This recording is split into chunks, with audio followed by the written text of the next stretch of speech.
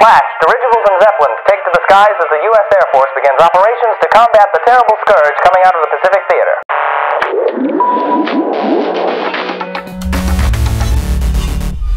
Trace here for DNews Reels. DNews. Seriously, Zeppelins and Blimps and stuff, they're just the best. Though you probably think of Zeppelins and then immediately think of the Hindenburg. Near the big tail fins turned the ship into a flaming inferno.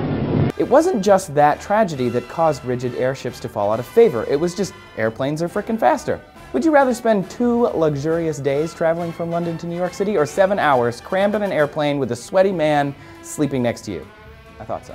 Now, today, in 2013, almost 100 years after they fell out of favor for the first time during World War I, the Zeppelin might just be back thanks to the US Air Force and DARPA. So this 500-foot monster can fly like an airplane and float like a balloon. If it could sting like a bee, it would be the deadliest thing in the skies. But for now, it's just for observation and cargo.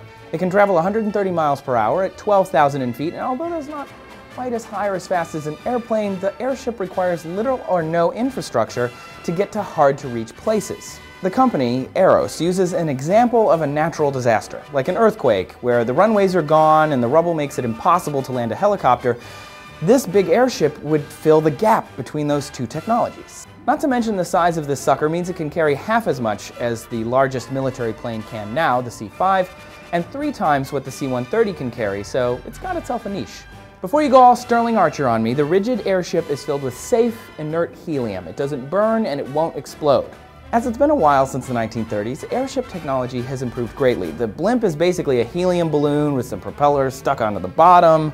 But a Zeppelin, or a dirigible, or a rigid airship, whatever you want to call it, has an internal frame that keeps it in shape and a bunch of large gas bags inside that frame to hold the helium and send it aloft. Aside from being used for cargo and emergency response, airships can stay up in the air for a long time and, if need be, use very little fuel, and sometimes worse, they can also be made into drones. The Army has a robo-blimp that was spotted over the Jersey Shore, presumably trying to grab a peep of JWoww, but the autonomous drone Blimp can fly over battlefields, constantly watching, always watching.